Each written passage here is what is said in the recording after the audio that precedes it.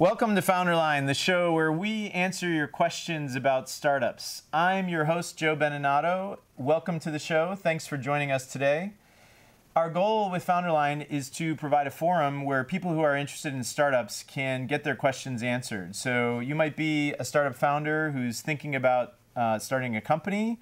You might be someone who's already started a company and encountering a situation that you need some help with. You might be thinking about joining a company and want to get some advice about how to evaluate the opportunity. Whatever your situation is, we're here to help. This is a live show, and so in order for this to work, we need you to participate. So you can do that multiple ways. You can call us. The number is toll-free, 1-844-4FOUNDER, and that's 1-844-436-8633.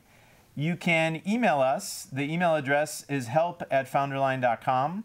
And you can also tweet questions to us. The Twitter handle is @FounderLine. With that, let's get started. Our guest today is Miura-Ko, who's the co-founding partner at FLOODGATE Fund. She's invested in some great companies, including ModCloth, Refinery29, and Lyft. She's also a lecturer at Stanford School of Engineering, which is where I think we originally met. We met there. So, Anne, thank you for joining us. Welcome to FounderLine. So, yeah, I was trying to think back. It was MS&E 273. Yeah. So I was a mentor, and you were one of the muckety mucks. Yeah, exactly. And that was fun. I mean, that was a great situation. So, usually. Before we take questions from the audience, we usually spend a few minutes just chatting, and I ask you a couple of questions just to get you warmed up. So, what I found interesting is you're a Palo Alto born and bred, right? So native here, yeah. Grew up here, Pali High, and then went off to Yale and came back for your PhD at Stanford. So you've lived and breathed Silicon Valley for a long time, in a way that many of us who are from other areas haven't, and now spending your time on FLOODGATE and Stanford. So maybe tell us what you're up to, what keeps you busy, other than when you're running around chasing your kids all the time. My 3 kids. Yeah. Yeah. So I co-founded FLOODGATE in 2008. It was an interesting time, financial crisis happening. Oh, no. Angel investing not really happening at that time, and so a great time for me to get started in the business. And 6 years later, that's sort of my focus now, and it's been my life. Back in 2008, I was still finishing up my PhD. In 2010, in 2009 rather, I had my second child. I finished up my PhD in that same year, I think 6 weeks after I gave birth. And so since then, things feel a lot more quiet and much more contained. You're such an overachiever. You make the rest of us look lame in comparison. No way. But it's been so now I get to focus on just working with companies, and it's been nice because now I've seen some companies go from super early stage to now high growth. Like Lyft is a great example of that. Yeah. We're still investing in our core thesis, which is we believe in companies before everyone else does, and we invest in them and work with them and spend time with those founders. And it's just a sector of investing that I really love. Awesome. And then what about Stanford? So are you still doing Stanford? Yeah. So last year I taught actually 2 quarters out of the 3, and so it was pretty busy. And then this year, I'm going to be doing more of an experimental class, which is more of a pop-up class, where I want to be talking about hunting thunder lizards. So essentially trying to figure out what companies look like that end up being these huge, legendary businesses, what they look like in the very early days, because that's when we see them, right? They always look a little bit crazier than they do later on, and trying to explain to the students that it's not so logical, right? A lot of this is just based on gut and where you think things might go. Yeah, oh, that's awesome. Well, and you guys started back in 2008, and at that time, you sensed that something was changing, right? That the venture capital world was going through a transition, and you've seen it all throughout your life. So maybe talk about what it is that you saw at that time, and then how it's evolved, which the pace seems to be accelerating the last 6 years with everything that's going on now. But maybe talk a little bit about that. Yeah, so my venture capital history actually goes back to 2001. So before my PhD, I worked at Charles River Ventures out on the East Coast. And my second day of work there was 9/11. Oh, wow. And so I've seen this cycle before where it was not the heyday of venture capital, but rather really when things screeched to a halt. And so my view of venture capital was very much colored by what I'd seen during those 2 years. So when I came back to get my PhD, part of my intention was not to set up myself for a career in venture capital, but rather to get started in a high-tech startup company. And I was going to be a founder. And when I reached out to Mike Maples, my co-founding partner at FLOODGATE, my intention was actually to see deal flow so that I could get a sense of what was going on in the real world. And he was just investing as an angel at that point, He was an angel. No fund or anything. That's right. Well, he had a small $10 million fund that he had gotten. And so I reached out to Mike. I had done a PhD in computer security and math modeling. And I said, I'm thinking of starting a company in the space. Can I just come in and see some of your deal flow? And Mike was just extraordinarily generous. And you see this in Silicon Valley. People just kind of open up their doors. Yeah. And he did this for me. And a few months into this, I would just go in every Wednesday, and he would hold what he called unpartner meetings. And we would sit around a table. Sometimes we'd invite other angels in, and we'd talk about companies that he was looking at. And I would just sort of give him my honest feedback. And then a few months into that, he calls me as I'm driving up to Tahoe, and he says, I have this great idea. You should drop out of your PhD program. I just raised this fund. It's not a venture-backed startup like you're looking for, but now we could call it a backed venture startup. Let's go. And, and I think back to it now, Mike was crazy to give me that offer, right? I'm a PhD candidate at Stanford with no track record for investing. He actually has a track record at this point. He's invested in Twitter. He's invested in a bunch of companies that are doing really well. Yeah.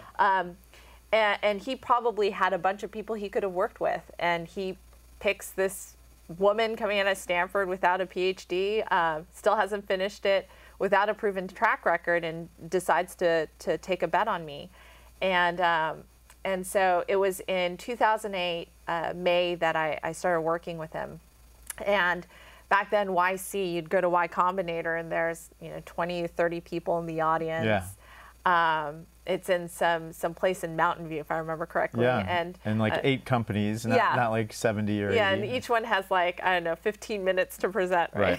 Yeah, it got shorter very quickly. So so it's just a very different atmosphere, right? 2008 also is when all the banks are collapsing. And so my parents at the same time were saying, let me get this straight, you're not finishing your PhD right now, you're slowing that down, you're starting a financial services business, and all we are hearing about is banks are collapsing. So how is this a smart idea?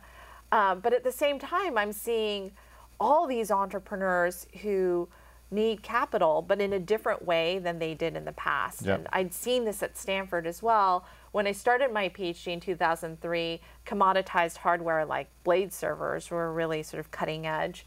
But by the time 2008 rolls around, you have actually cloud services coming into fruition, and AWS, and everything is starting to happen. And so the expense of actually starting a company literally had collapsed. Yep. And so you could see the need for capital collapsing. And so there are just a line of entrepreneurs out the door asking for $500,000. And Mike is telling me the story of $500,000 is the new $5 million. And because it used to be $5 million is what got you started. Absolutely. And at the same time, I was also teaching with Steve Blank. And I remember Eric Ries was also starting to think about these ideas around lean startup, and they would come into our office and we'd riff on these ideas. And it became really clear that there was something happening where you could actually give an entrepreneur not $5 million, but $500,000, and they could prove a lot. And that it wasn't technical risk that was keeping these guys back, Yep. It was market risk. Yeah. And that insight really changed everything. And so I felt like when I was justifying this to my parents, to my friends, to my husband, why this felt like the right idea, even though not a lot of people were doing it. It was just, there were a lot of different market forces at work. And I imagine it's sort of what entrepreneurs must feel when they're getting started in a business. You're seeing this opportunity, you feel like no one else sees it, and you have to go after it. Awesome. Well, it's great. I mean, you guys were there at the beginning. So we had Jeff Clavier on not too long ago, and I mean, he told a story of like what it was like 2004 when that was going on, right? Yeah. Everyone thought he was crazy. So no, it's pretty amazing what's happening. The access to capital and just the velocity that can be achieved very quickly with not much money. I still remember the days you're taking $5 million and it goes to Sun and Oracle, like most of it, right? Yeah. And maybe $1 million for salaries, right? That's right. And so luckily those days are gone. Yeah. So right now, on a more serious topic, there's quite a bit of discussion in the Valley around sexism in Silicon Valley and like what's going on. And I mentioned to you, we had Heidi Roizen here last week and had a great discussion around it.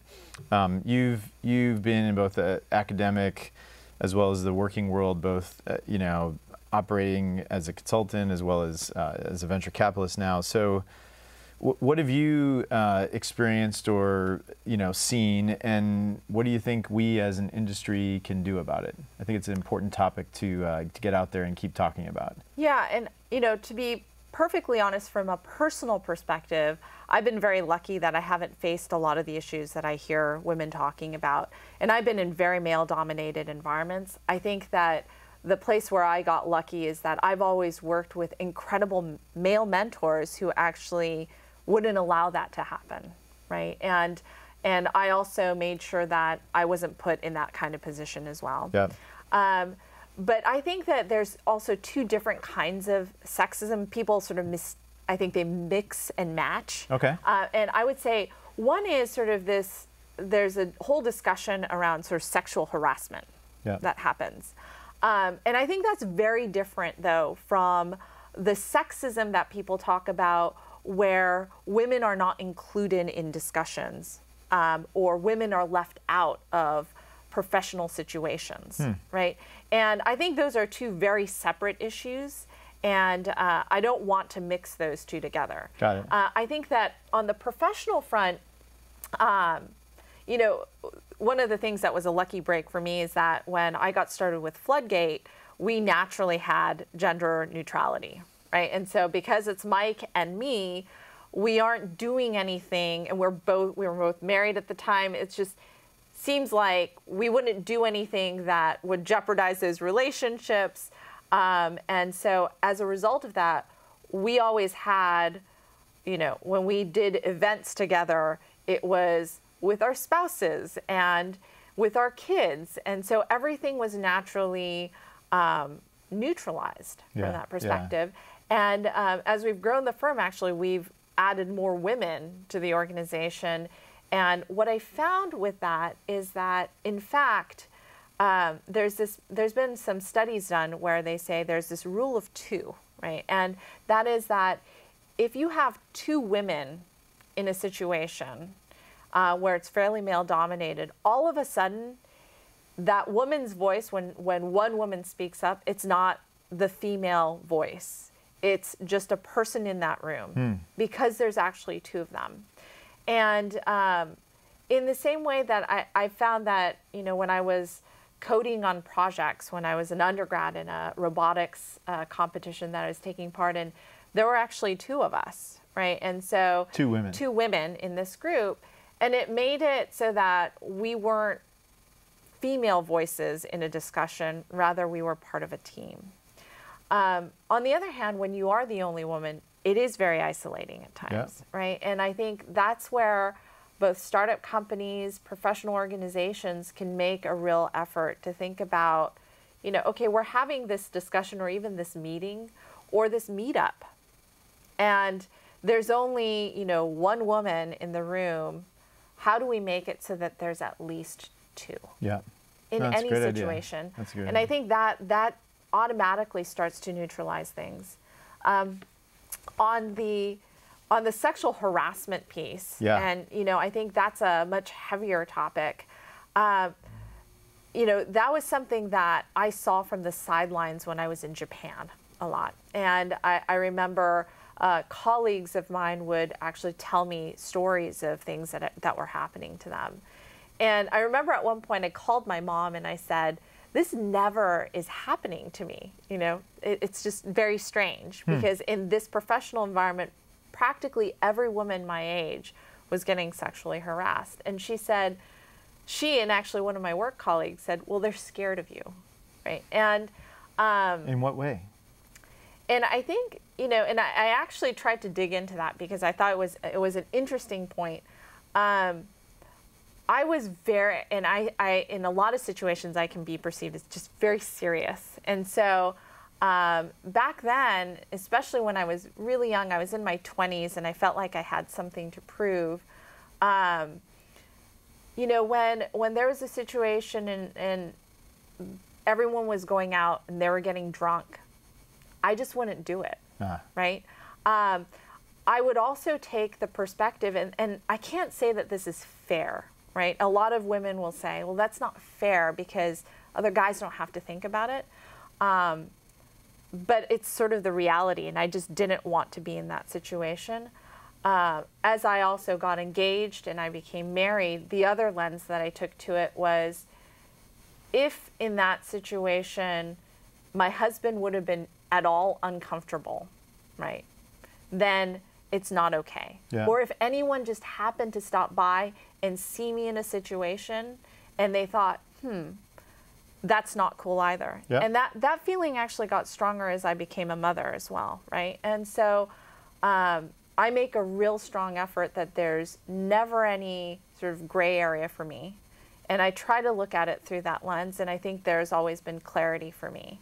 But it's not fair because, other guys can put themselves in that situation and potentially create closer relationships with other people. Yep. But I'd rather just not have a gray area. And I think that's hard, and sometimes what is a gray area and what's not is very unclear. And that's where it gets really, really tricky. Yep. But for women, it's just a really hard and it's a hard line to draw, and I don't see any really great solutions, except you really have to be proactive in protecting yourself and then walking away when a situation arises. Which is not easy. I mean, even for a man, I remember distinctly 2 situations at South by Southwest where I said, look, we are executives in a company and this is not cool, and I am removing myself and getting out of here. I don't want to get wasted with everybody else. Yeah. Like we have to be responsible. And by the way, I have a meeting at 8 o'clock tomorrow morning. Yeah. But not the same as what many women go through. But I think you just kind of have to look at it, as you said earlier. Like, what happens if someone walks by and sees whatever it is? Yeah. And just try and keep out of it. So my partner actually had he's obviously a guy, and he used to tell me when he first started Motive, the CEO said that he had a no divorce rule, right? And so so at these trade shows, that when dessert was done at the dinner, there was no drinking and dancing afterwards. They would all go back to their rooms. Wow, that's good. Yeah, Las Vegas is the downfall of many a startup, not even an established company executives. So not a good place. So all right, well, great topic that obviously needs more conversation. Why don't we dive in and see if we can help some of these people who have questions here? And once again, if you want to reach us, you can call us 844-4FOUNDER. You can email to help@founderline.com, or you can tweet to @founderline. So here's a tweet from Hong Kwan. I don't know if you know Hong, but Anne, have you found any Thunder Lizard hardware startups yet? So I have a feeling I know what he's hinting at. I think he might have one, but explain Thunder Lizard for those who don't know what that is. So Thunder Lizard is actually something that my partner Mike made up a long time ago, actually. It's inspired by Godzilla. Yep. And so Godzilla is hatched from radioactive atomic eggs. He swims across the Pacific Ocean and appears in Tokyo Harbor with an attitude, and then proceeds to, eat trains and stomp on buildings and tear up trees. Yep.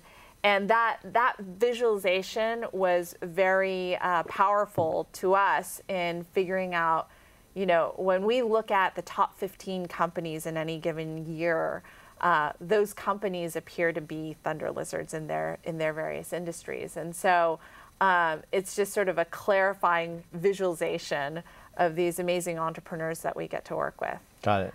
And do you guys do hardware or mostly software? We've done mostly software, but we have had a few hardware deals.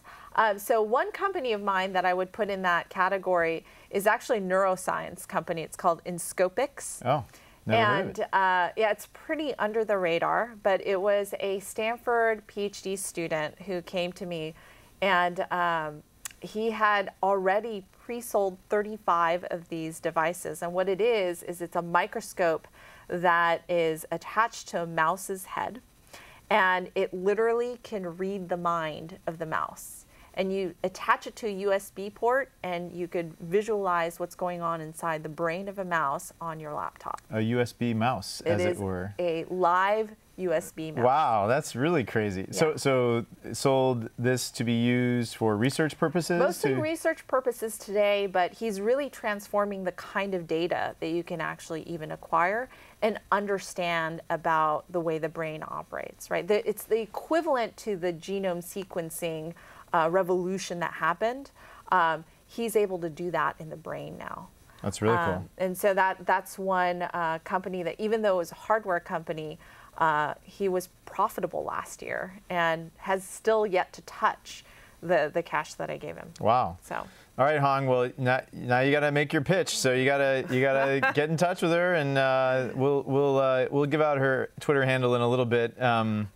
We have a call from one of our regulars, Larry from Yuba City. So let's see if we can get Larry on the line. Larry, are you with us? I am. Hey, Joe. Hey, how are you? Great Welcome. Show. So thanks for taking my call. Sure. Do you have a question for Ann? So I do, and I'm going to start with an example. So, every startup CEO wears many hats, and I do coding and testing as well as other, administrative things. And in looking at an opportunity, I'm trying to figure out what are the most important parameters. So I want to give you an example. So I'm speaking at 2 national conferences in the fall that are in my time zone. I can travel to and back the same day, and both topics are closely related to our product. I've been invited to participate in a think tank discussion at an East Coast university on a topic that's more peripheral to our product. So on the cost side, I see time costs, dollar costs, and opportunity costs. Plus, I'll have to stay overnight. I'll have to endure the time zone changes there and back. But in return, I might expand my network with other national experts. I might possibly find partners or advisory board members, and there might be an entree to funding. So I know there's no formula for deciding whether or not to go. So my more general question is, what do you both see as the key parameters to be considered when deciding how to allocate the CEO's time among all the different obligations and opportunities? Wow, great question. That's a great question. Yeah. So the way I think about it is, in any startup, there's really a couple of key questions that you're really trying to answer in any given moment. And if you have, 10, 20, 30, you really need to narrow it down to 1 or 2. And if you're making great progress on those 2, then you can potentially start to expand it out. But if you have fundamental questions that you're answering, you should focus all of your activities on those 1 or 2 things.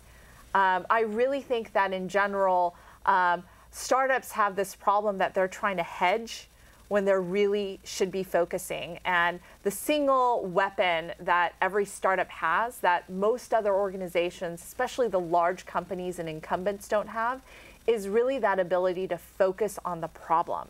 And if you start to hedge your bets and look at a lot of other problems that aren't core to your business at that moment, then you're losing one of the distinct advantages you have as a startup. Yeah, it's always a tough question, right? Because I used to look at my days and go, all right, what is going to move the needle the most today, and where can I apply my time and energy? And it turns out that actually one of the best uses of your time is recruiting, right? Yep. Like probably more than half of your time should be going toward leveraging your time so that you can get more people. And that's right. Which is always hard when you're, I don't know if Larry's funded or unfunded, but sometimes you don't have the cash, and so recruiting is a moot point because you're kind of at that earliest stage. But the focus point is dead on. Like you just gotta pick those things and go do the things that are gonna help you the most. Yeah. So that's great. So Larry, hope that helps. I think we lost you there on the connection, but worst case it'll be on the video when that gets posted. So we have an email here from Michael. It says, you only consider business plans through referrals that you trust. I don't know, is that on your website or something like that? It might be on our website, yeah. Why is that? How can somebody with a great product idea and great credentials get noticed? Yeah, so part of the problem actually is just the fact that we ingest so much, right? So just to give people a sense of, this is probably true for most venture capitalists, in any given week we have about 150 inbound emails or phone calls of business plans coming through our door. And Mike and I, between the two of us, have a capacity to meet with at most 20, probably closer to 10. And then we are each making an investment maybe once every quarter, probably closer to 3 a year. Okay. And so just the funnel dynamics are such that it's very hard to get through. Yep. And one of the reasons that we say, come through someone that we know is that some of these people are really scrappy in how they find a contact or a mentor or someone who can actually help make those introductions. And it's just a way for us to have a second pass filter. Yep. We have, though, found some companies that have just sort of come through, either just when I was speaking someplace, someone met with me, and I just became really intrigued. I've had meetings like that in the past.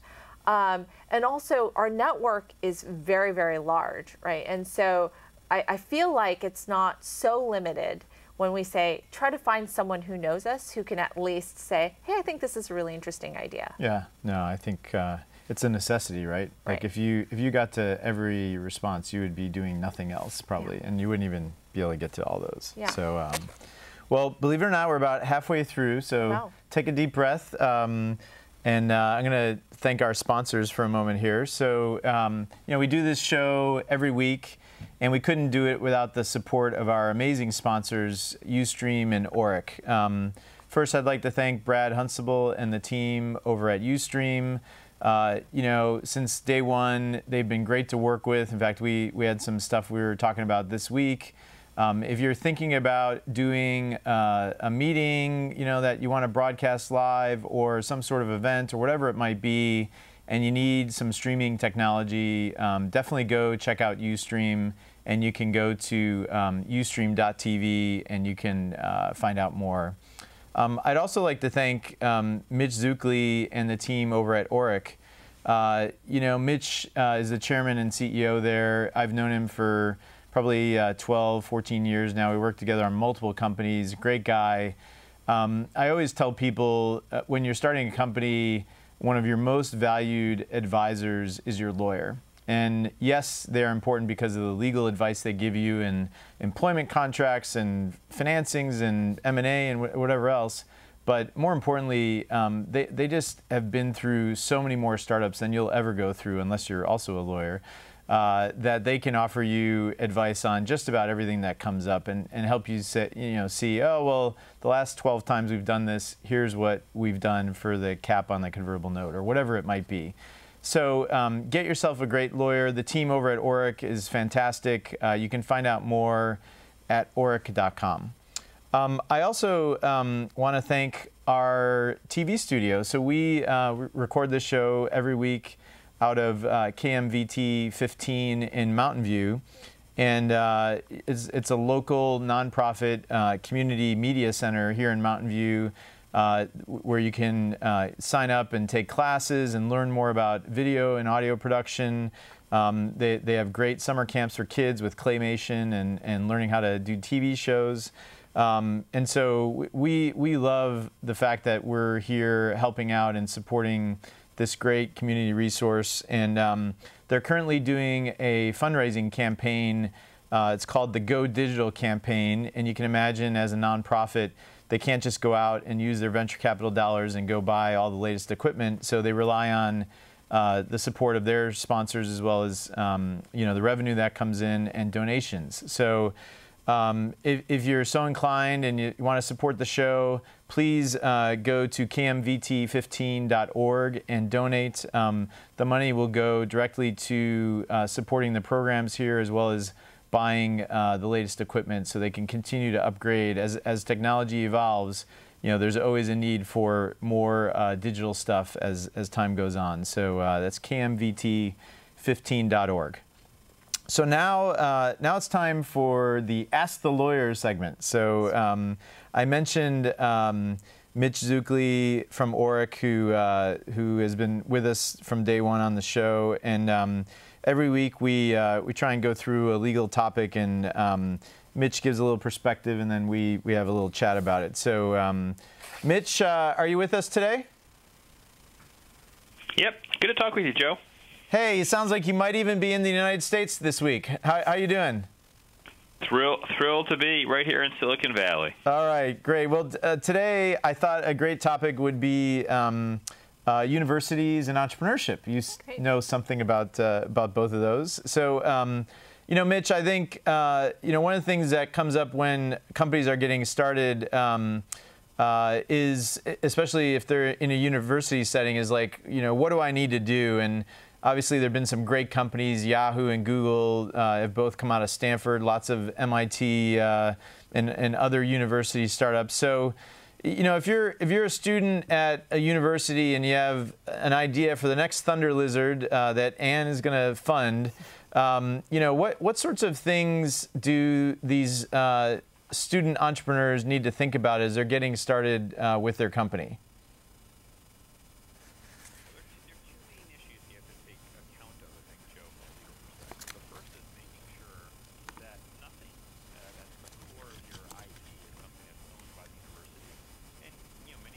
It is, but you can work with that university to license the tech. But that's the first thing, and particularly if you've worked in a lab and an idea comes to you while you're working in a lab with computer resources, there's a really good shot that the university owns it. So first thing, very very simple to deal with. Any lawyer can help you work your way through that, and many universities have very well-developed licensing programs like those at Stanford that can be helpful. The second thing to think about is whether the time is right and you've got the right skill set really to execute on the idea. In general, and this is not a legal view, it's just kind of a life perspective. The one thing I hear time and time again from founders I've worked with, particularly those who had a successful run at a company, is, gosh, if I knew today how hard it would have been, I'm not sure I would have started the company, but I'm glad I did. And I think that what that conclusion or that comment, which I hear time and time again, leads me to believe is that actually there's a huge advantage to starting a company when you're young, when you don't have all the answers, when it's novel, when you're hungry, when you're filled with youthful exuberance and passion, and when, frankly, you're not as jaded and maybe a little bit more ignorant about how hard something is going to do. If you're about to attempt something that's got a 2% chance of success, you're probably better inclined to do that earlier in your life than you are later in your life when you've got a mortgage and bills and kids to worry about and stuff like that. So I'm a huge believer that the best time, there's no perfect time to start a startup, and when you've got some passion around it, you should go. And so we've seen an increasing number of startups get founded by kids that are in school. And I think that, look at companies like Looped and stuff like that. There's an awful lot of them that have been very successful with very young founders. So aside from that special issue around making sure that the university doesn't own the IP, I think it's really just a question of getting going. Hope that's helpful. Yeah, great. So, I mean, you've seen this from both sides. So, what do you say? You know, you just mentioned that company with the Stanford PhD student who came to you. So, what do you tell these founders? What advice would you give them? So usually, you know, there's two different types of companies I see coming out of places, especially like Stanford. One is the one where you have a PhD student who's working on technology that's been under development for 25 years with his advisor. And it's basically weapons grade plutonium, right? and when you look at it, you know that it's extraordinarily defensible. There's something really special there. And the question is there a problem that it solves? Yeah. Right? And so in that case, I spend a lot of time working with students to figure out if the market is big enough, right? And what is the solution? And what's the problem that they're going to attack? Yeah. And that can take a long time to even figure out Sure. and elicit. The other half is, you know, it's a cool problem. It's a cool product that they've been able to build up. And the question oftentimes there for students that I have is, again, it comes back to this: is this a big enough problem? More often than not, I'm asking them, is this a good enough problem for you to be solving? Right? Is this a good use of your time? Yeah. Right? And yet another iPhone app, right, that doesn't really do anything for society. Is that really where you want to spend your time, where it doesn't have a ton of traction, but you believe that it's going to get traction in the future? Yeah. Is that really the time to drop out of your university? And so I have a lot of dialogues with students around, is this idea truly good enough for you? And those are two, sort of building upon some of the ideas that were brought up before, those are two things that I often spend a lot of time talking to students about. Awesome. Well, Mitch, that's very helpful. Thanks for the advice, and we'll talk to you again next time. Thank you. Appreciate it, Joe. Appreciate it, Heidi. Have a good rest of the segment. All right, see ya. Heidi, where did that come from? I don't know. He's in a time warp. Last week. Poor Mitch. Mitch never sleeps, so we're gonna excuse him from that. It was always amazing. Like whenever I would get in touch with Mitch, he'd be awake, and it turned out, you know, we did a show. Oh, he's in Rome, and it's 3 in the morning, and he's like live on the thing. Then he was in Hong Kong, and I'm just like, do you ever? He's like, no, I usually just go over there. I don't go to bed.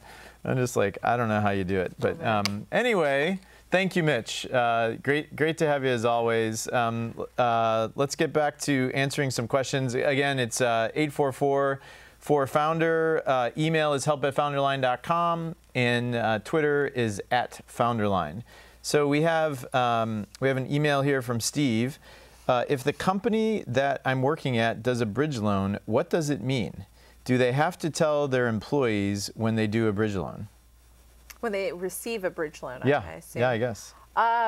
No, you know, usually the communication between the CEO and the employees around what happens in terms of financing is really up to the CEO. And I haven't seen a universal policy on what exactly happens. I would say most of the time, in fact, financing is generally kept strictly amongst the executives. And so it's not unusual for the employees not to know, and yet at the same time, I'm starting to see more of a trend towards transparency too. Yeah. And so, you know, we've seen more and more CEOs communicating what's happening with financing more openly with their employees. Yep, makes sense. Well, and you know, I think what Steve might be getting at is a bridge loan can be a sign that something bad is happening, right? Like we haven't been able to raise the round, or we're running out of money, or whatever. Yeah, but I think there's lots of different reasons why that happens, and so it's not just sort of a general negative signal. In fact,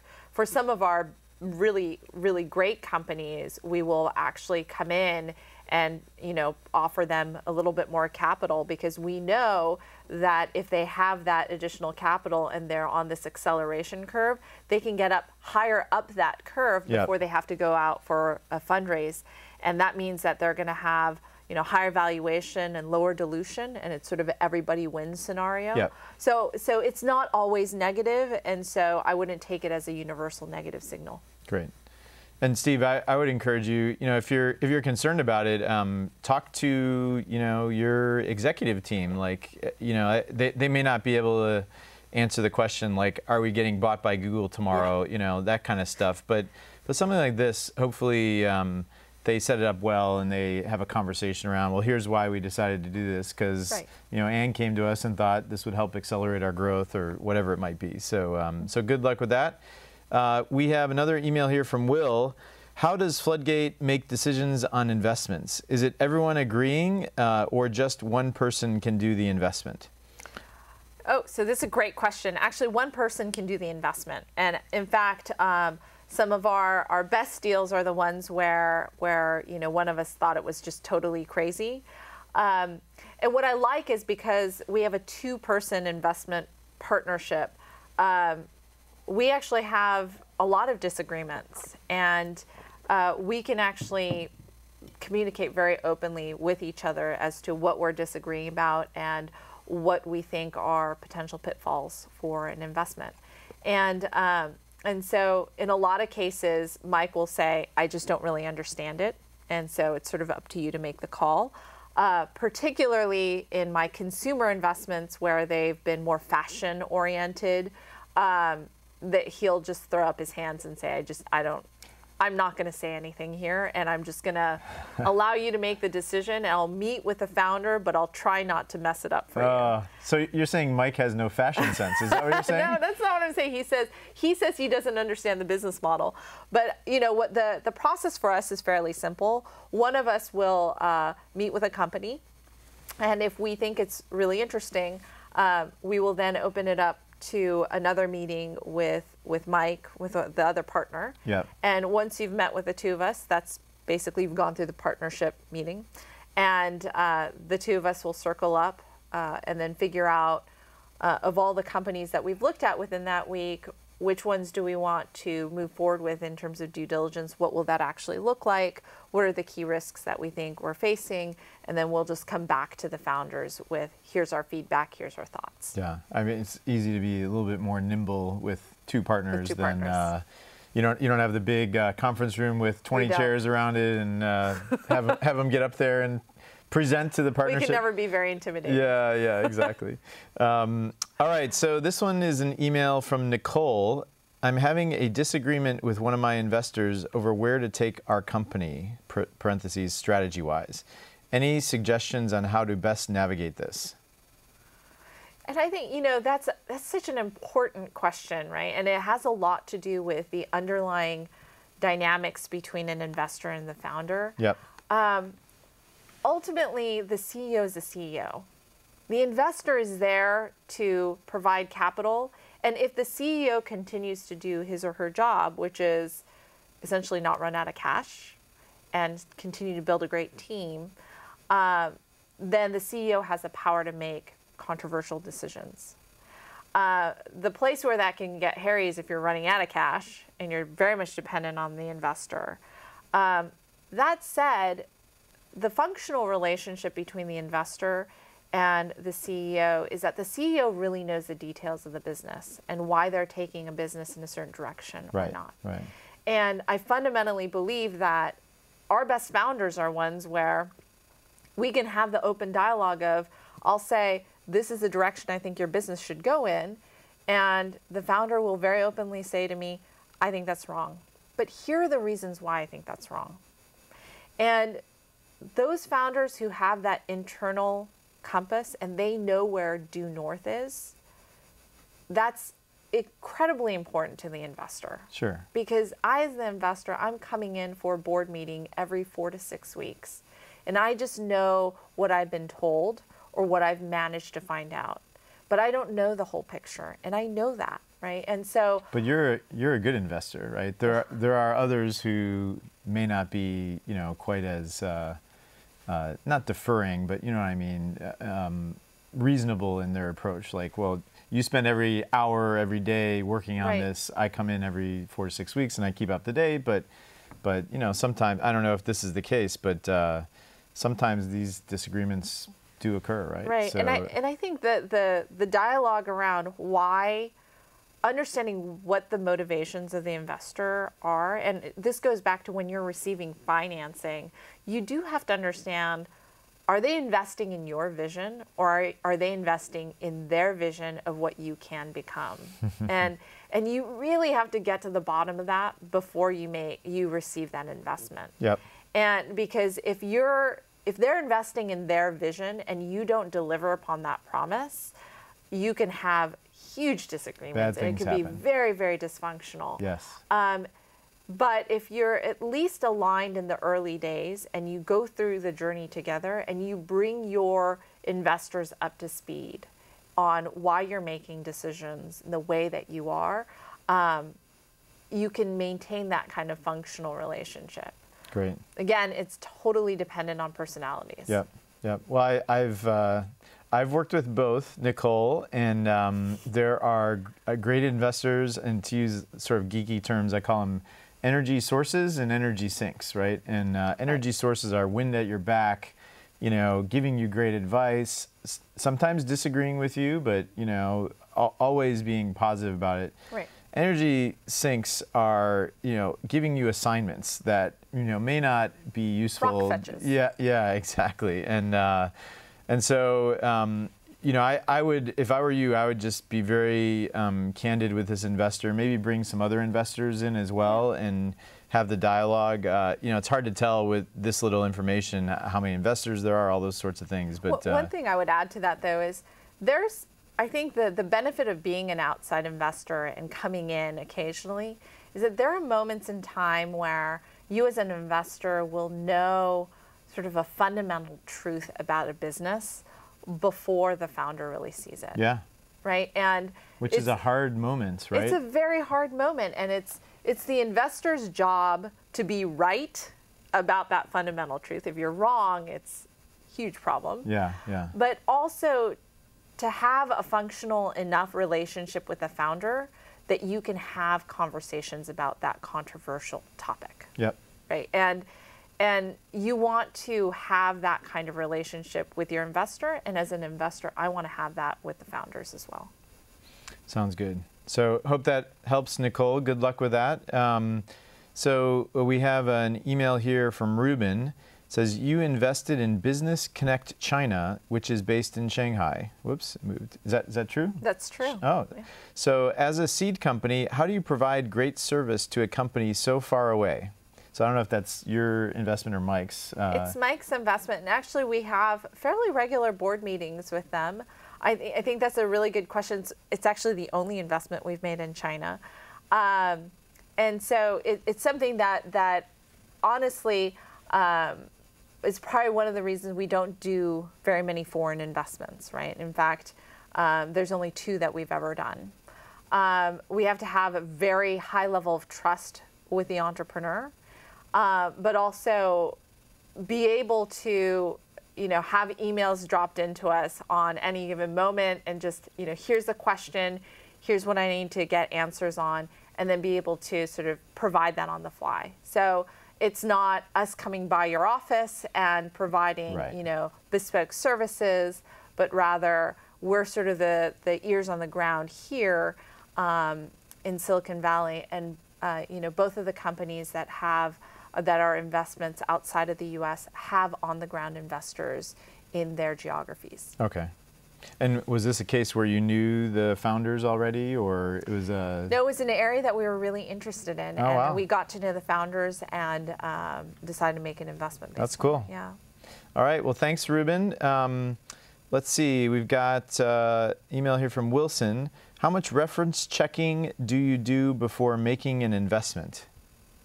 So we definitely ask for references, and that's one of the parts of our due diligence. We also do a background check. Oh, really? Yeah. So what I would say is, for us, the major investment at the stage that we're investing in is the person, right? And so The background check is just, are they a criminal? And that's actually after we give them a term sheet. We just sort of have to do that because if something were to come up, we wouldn't be able to look our LPs in the eyes. But the most important piece is to find out from people who've worked with these people in the past, what are they like? You know, what strengths do they have? But more importantly, what I like to find out is where can I be of help? What are their blind spots? Yeah. And so oftentimes it's talking to people who've worked with these founders before to really understand what's the best way to provide feedback and to provide that sort of open line of communication. Great. So I have to ask, how many situations where you gave the term sheet and then you did the background check and you discovered there was something wrong? We found nothing. Never. Everyone's always like clean as a whistle. That's great. Yeah, that's I mean, I'd imagine I've been background checked without. Do you tell them you're doing the background check? No, because okay. we have to ask them for Social Security and whatnot. So we always tell them. We always tell them. Oh, that's cool. Yeah. I don't think anyone's ever asked me for my Social Security number. So yeah, good thing, right? There you go. All right, so we have another email here from Amy. Who are some of the best investors you've ever worked with? Other than Mike, of course. No, I was going to say it's Mike. Yeah. And I know that's kind of putting you on the spot, but I figured we'd ask it anyway. Yeah, who are some of the people, you know, so one of the guys that I worked with a long time ago at Charles River Ventures is Ted Dintersmith. Okay. And in Boston. In Boston. And he's just been an amazing person to observe in board meetings. I've always found him to be honest, and he always has the right insight at the right moment. And so I've always loved observing him. Another person who's actually been a great mentor to me as an investor is Kevin Compton, who was at Kleiner Perkins a while ago, is also at Radar Partners now. Yeah. But because he's seen all these different cycles, it's just always really great to get his advice on how I'm operating, how I could be better. Another person that I haven't worked with on any particular investment, but is a lecturer, and I've seen him in MS&E 273, is Andy Ratcliffe. And I just admire him because not only some of his frameworks around how to think about investments just feels really right to me, but also he was very courageous in becoming a CEO founder, right? And so taking Wealthfront through that pivot and making a successful business, there aren't many investors who've been able to do that, and so I really admire that as well. Yeah, really impressive. In fact, I remember seeing him in action at a MS&E 273, you know, like the final presentations. Yeah. And the questions were just like amazing, like really, and you don't have that much time, but no, he's a great guy, and obviously one of the rare VCs who's crossed back over and done a startup, and then got the hell out right when he when it handed it over, so he can relax a little bit more. So I know he's still very actively involved in Wealthfront, right? That's right. Yeah, so great guys. All right, so let's see. This one is from Ted. What is the #1 reason startups fail? And how do you avoid that issue? I think it's the #1 is they run out of cash, right?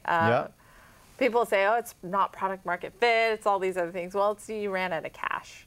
And I think that, you know, that one of the symptoms of the problem is the market wasn't big enough, or the product didn't meet that market, or the timing was off. Yeah.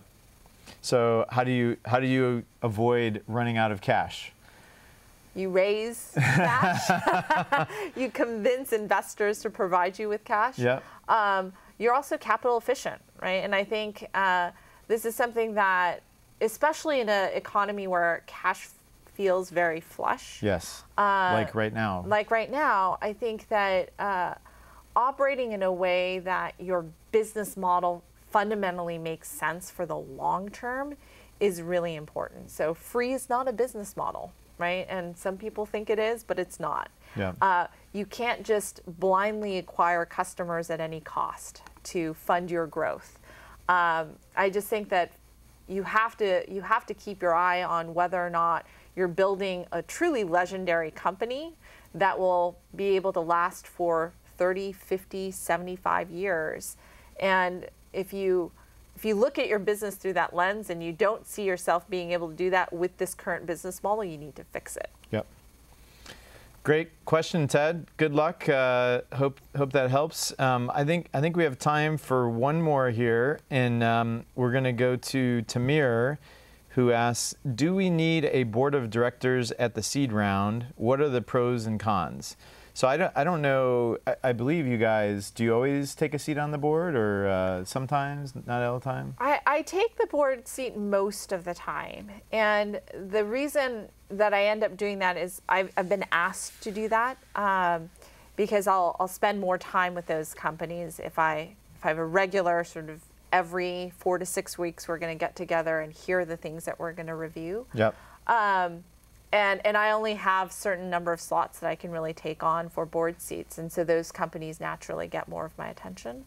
And so do seed companies need a board? I would say that they don't necessarily need a board, but they need someone who's a lead investor, right? Yeah. And what that means is that there's someone who's in charge of that round as an investor who, when things aren't going well, will lead the charge in trying to help raise additional financing or help you figure things out. You just want someone who's minding the shop. Yeah. And so I think that the board meeting actually looks very different at the seed stage. It's not 3 hours long. We're not doing audit committee. We're not doing compensation reviews. It's really focused around what are the core 1 to 2 questions that we need to be asking about the business, and how do you make forward progress on those two questions. And then just helping out, right? So rolling up your sleeves and trying to find additional people for them, or when they're asking for ideas around partnerships, being able to come through with concrete ideas. So I think of it as more of a real partnership at that stage. Great. Well, we are out of time. Thank you for joining us. You were awesome. You can find Ann on Twitter. Is this Annie Maniac? Is that how you pronounce that? Animaniac. Animaniac. All right. So like a cartoon show. ANNIMANIAC. So you can find her on Twitter there. Send her some tweets, Hong, if you want to ask her about thunder lizards. We are off next week, but 2 weeks from now will be our next show, and our guest will be Manu Kumar from K9 Ventures. Manu's a great guy, and he's been both on the entrepreneur side as well as an investor in a bunch of interesting companies, Twilio, Lytro, Zimride, which is now Lyft. We did that together. Great. So it'll be another fantastic show. That's Thursday, the 11th of September, also known as 9/11, at 5 o'clock Pacific time. Thank you once again to our amazing sponsors, Orrick and Ustream. Don't forget to follow us on Twitter. The handle is @FounderLine. You can send us questions for Manu at help@founderline.com. We'll get those in advance and be ready for that. And you can also go to our website, founderline.com, and you can find out the upcoming guests. You can watch videos from the previous shows. And you can also subscribe to our podcast on iTunes. Thanks for watching. Here's to the crazy ones, and we'll see you again in 2 weeks.